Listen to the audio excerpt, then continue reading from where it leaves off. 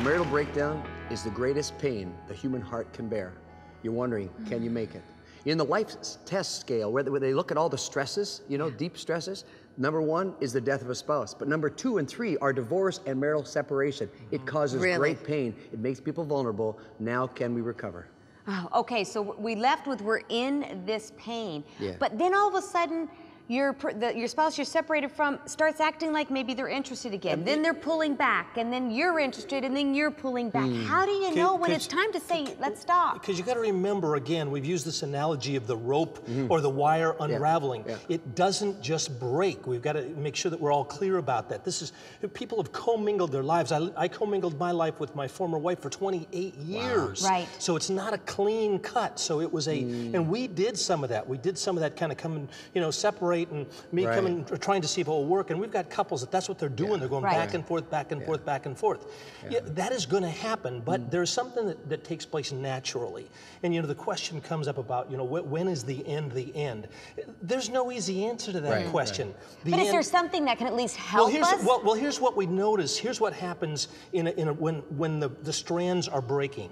There's a heightened level of criticism. There's a feeling of contempt that starts to pervade the relationship. I mean, you just don't like the person anymore. I don't want you anymore. Either that, or you have moved to a level of detachment. There are couples right now, they have moved, they may even still be in relationship or married, but they're detached. They have no relation, no connection. I'm struggling with that because there are times where the relationship is separated and there are absolutely no feelings. And you hate the sight of that person. I still don't think that means that you can't go back and rekindle stuff. Oh, you know what? I'll tell you what. What I tell couples now, and this is the #1 thing that I get emails on, is that when do I know it's going to be the end, or how can I? It's not over till it's over. Rekindling can happen. But you must, here's what's critical. You must handle this time strategically. You can't be, I didn't because I was a ball of emotion. I made rash decisions. Even when I garnered people around me to help me decide things, people don't do that. They make knee-jerk reactions. They rush out and get an attorney. Please don't do that. They start a legal process. There's animosity, and so now they've pulled apart. And now instead of trying to build and make a positive connection, they just fire more volleys of venom at each other, and then it just goes. And tell you what, if you want to end a relationship, that's what you do. When your mate says, "I'm done. I want to leave. I'm through," volley some nasties at them. That'll just end it completely. Whereas the opposite, the rekindling, you know, if you just be thoughtful. And when that person, here's a cool thing. That person who leaves you, that person who says goodbye, they will look back. Mark my words, they will look back. You will have another opportunity. When they look back at you, they will have an opportunity to see something different. But in the meantime, you can decide what they see. In the meantime of what they look back, you've got to get healthy. But here's the problem. You've seen it, I'm sure, in counseling too, where she's ready to deal with it and he's not there. And then it goes like this, and he's ready to deal with it, and she's not there. And it keeps going. And as a counselor, how do you pull them together unless they're both on the same page? At least willingness, right? Absolutely. You know? So they have to. So at some point, I mean, here's the decision that everybody has to make: is if they are willing to work on this relationship. That's all we need as psychologists, counselors. We need just a little bit of willingness. That's all we need. We need an ounce of willingness. Even a bad counselor can help a couple if they're both willing to work. I don't need a jar of it. I don't need a bucket of it. Give me an ounce of willingness. But while the one I love is not willing, I have to start working on me becoming a healthy person. You just chill out. You gather good friends around you. You work on yourself emotionally, physically, spiritually. Just chill out. And 2 things you can't do. One is, as you said, don't throw venom at them.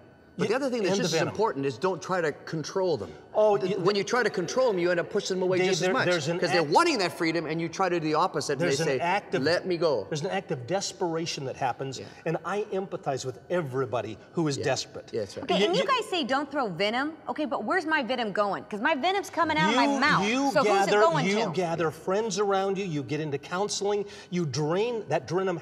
That venom has to be drained off with someone other than that mate. Just on that. Because you're going to have very few opportunities to connect to this mate. Okay, every one of those opportunities better be golden. Okay, that venom though is the bitterness. right? And if the that bitterness, if it comes out when you... over the regret, over the loss, that bitterness is critical. And if you're gonna ever get healthy, whether you go with this person or someone else, yes. I always talk about these 3 B's, right? One is you gotta deal with the baggage. What has gone on between us, yes. whether it's me or me and them, I gotta deal with the baggage first of all. Secondly, there's bitterness. If I don't deal with the emotions and the bitterness and the anger and the hatred, if I don't deal with that venom somehow, I'm gonna be messing up. Whether it's this with her. No, not with them. But the third one is balance. I gotta come back to the point where I'm balanced. I gotta be healthy. I got to be free. So remember, it's very simple. Simply the baggage, the bitterness, and the balance. Dave. And then whether you go back into the marriage, balanced and healthy, or whether you have to move on because the marriage is sacrificed because of the problems, there's a healthy state. And okay, That's perfect. That is perfect. But you guys are talking about really what grabs me is because I see the people who never go to the baggage. They never go to taking ownership of what their part was in the whole thing. And they don't learn from it. They don't go anywhere new with it. If a relationship does end, okay, and we got to talk to those folks. The relationships, you know, it's great to say it doesn't ever have to end. It's great to say there's all possibilities. But it does. But there are people where it ended. It ended with me. Right. And you are absolutely right. We must go through a season where we look at our baggage, even though I so much wanted to play the victim. I still want to move into that place of saying, you know what, I could gather up some steam right now and tell you guys how. Just stop for a second. Okay. Did you hear what David said? He said so clearly, I just wanted to be the victim. And if you keep being the victim, you don't get things fixed. That's right. Own your stuff. Own your stuff. Now finish. Well, that's it. That's it. So I have to. Anybody, when the relationship ends, you must go through a time.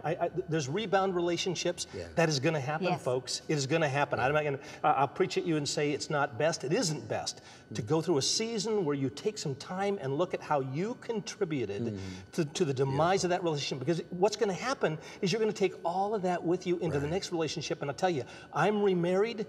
I'm still packing some of the baggage around with me. Because if we're unhealthy, we're going to attract unhealthy people, and you just start another unhealthy relationship. And something that I learned through probably a couple of years of the hardest time in my life is I realized the pain was going to be there regardless. So what was I going to do with the pain? And I coined the phrase, don't let this pain be felt without growth. Oh, that's good. So you've got a choice. That's very good. What are you going to do with your pain? Grow from it. Come back. We're going to give you the bottom line.